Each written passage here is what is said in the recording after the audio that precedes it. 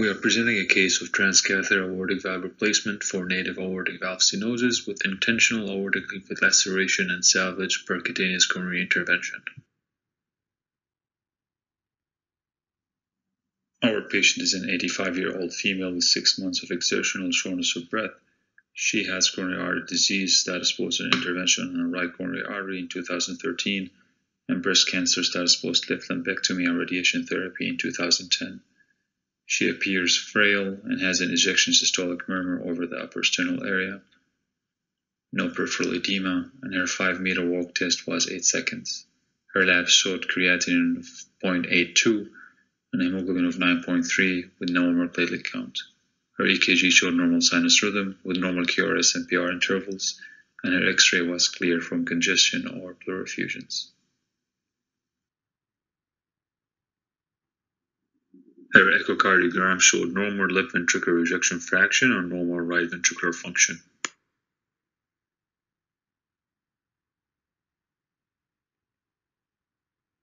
She had moderate mitral regurgitation. Her aortic valve had 3 leaflets which were moderately calcified. She had severe aortic stenosis with a mean gradient of 33, peak velocity of 3.8, aortic valve area of 0.7, and dimensionless index of 0.23. Additionally, her aortic valve had moderate regurgitation by quantitative analysis.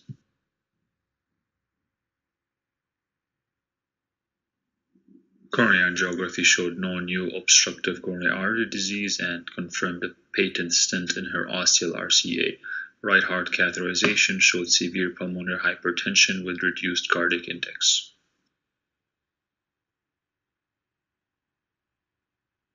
Cardiac CT showed an annular area of 354 and a perimeter of 67. Her sinuses were narrow with a left sinus of 24 millimeters, right sinus of 22, and a non-coronary sinus of 25 millimeters. Her left main coronary height was 9 millimeters, and her right coronary height was 10 millimeters.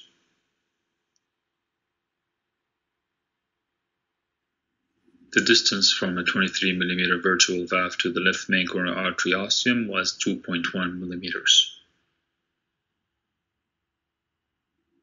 She had no tortuosity in her iliac vessels or aorta, and the dimensions of her vessels were suitable for transcatheter aortic valve replacement.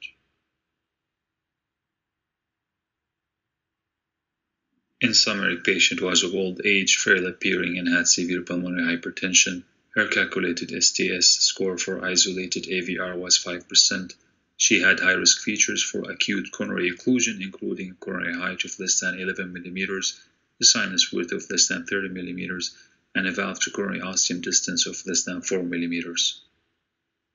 After valve team discussion with the patient, decision was made to proceed with transfemoral TAVR with cardiopulmonary bypass on standby, coronary protection with sequential right and left native aortic valve leaflets laceration, followed by a SAPIEN 3 23 mm valve deployment and possible salvage percutaneous coronary intervention. Cerebral protection with sentinel device and closure with perclose. This is a list of the equipment we're going to be using during the procedure.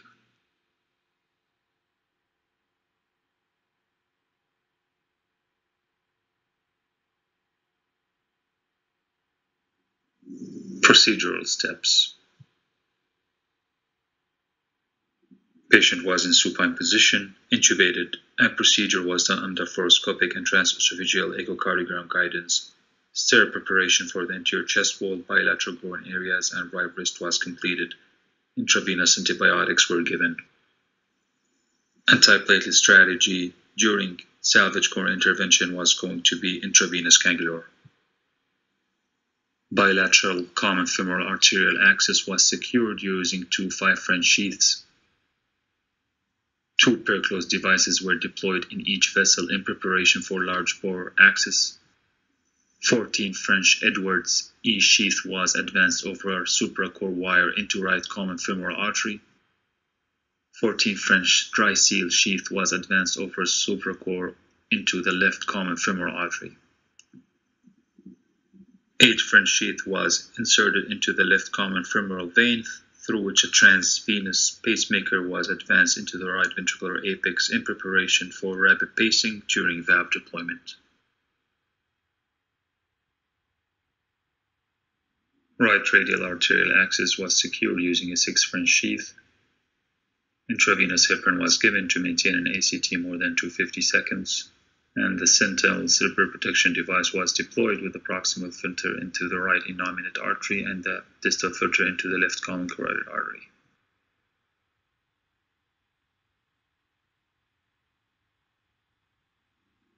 Aortic root angiogram was done to determine the ideal projection for valve deployment. After crossing the valve, we deliver a 6 French multipurpose guide over a V18 support wire which is positioned in the left ventricular cavity. Using the guide, we position a 20 mm gooseneck snare in the left ventricular outflow tract.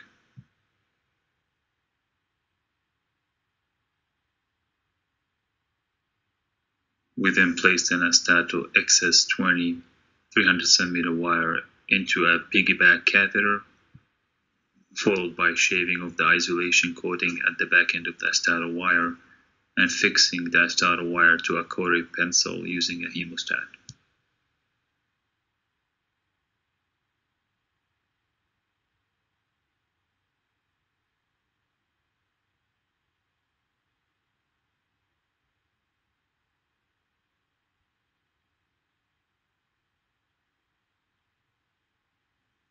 We then went up with an 8 French multipurpose guide and positioned it over the right aortic valve leaflet.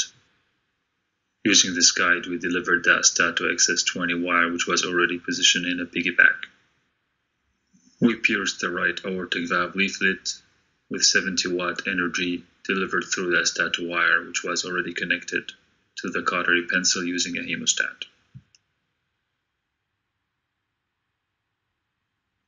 The Astato wire was snared into the 6 French multipurpose guide.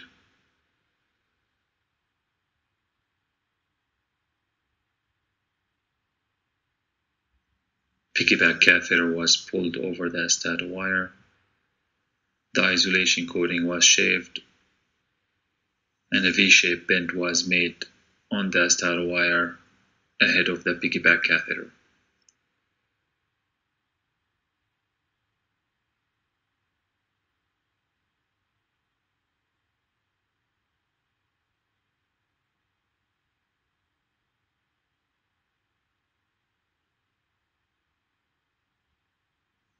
The Astato wire and the catheter are pushed back into the 8 French multipurpose guide until the V-shaped bend is positioned across the pierced aortic valve leaflet.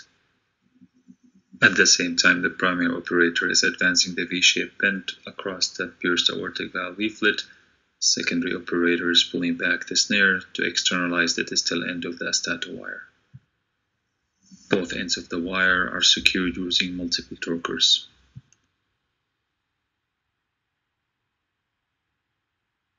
The setup at this stage includes an 8 French multipurpose guide through which goes the Astato wire, and a 6 French multipurpose guide through which the distal end of the Astato wire is externalized.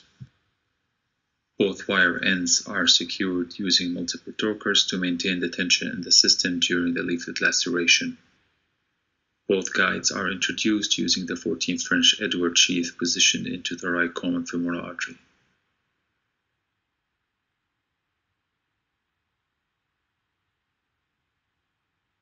Same steps are done to prepare for the left aortic valve leaflet laceration using a 6 French multipurpose guide and an 8 French AL2 guide catheter.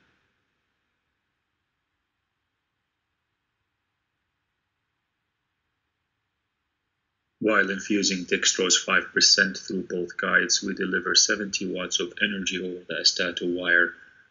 Then we pull both guides back as a single unit to lacerate the right aortic valve leaflet.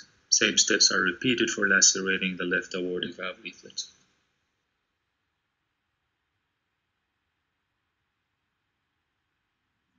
After removing the guides used to lacerate the right aortic valve leaflet, we positioned a pigtail catheter inside the left ventricle. This was done to minimize the time to valve deployment after the final step of lacerating the left aortic valve leaflet.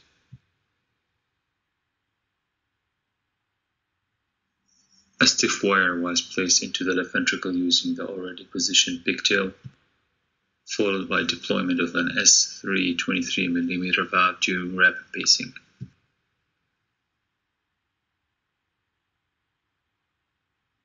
Deployed SAPIEN 3 valve showed normal function with no paravalvular leak.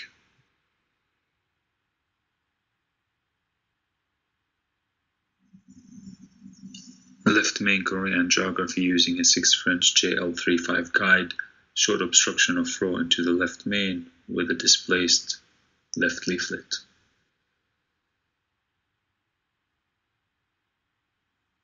A coronary wire was advanced into the left anterior descending artery to maintain access to the left main. This was followed by selective coronary angiography to the right coronary artery, which showed patent flow into that vessel.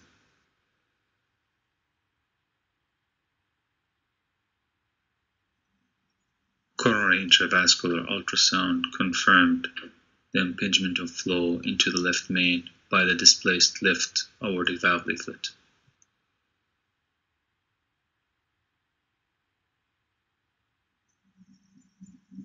A 4.5 by 15 mm stent was deployed into the left main, protruding back into the left sinus to push away the displaced aortic valve leaflet.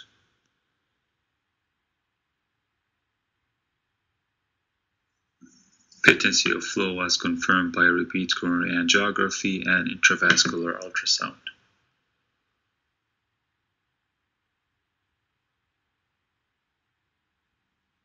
Patient was extubated in OR with stable hemodynamics, and she was discharged next day to home on aspirin and Plavix. During 18 months of follow-up, she reported improvement in her symptoms, with a repeat echo showing an EF of 55% with a mean gradient in the aortic valve of 12 mm mercury and mild mitral regurgitation.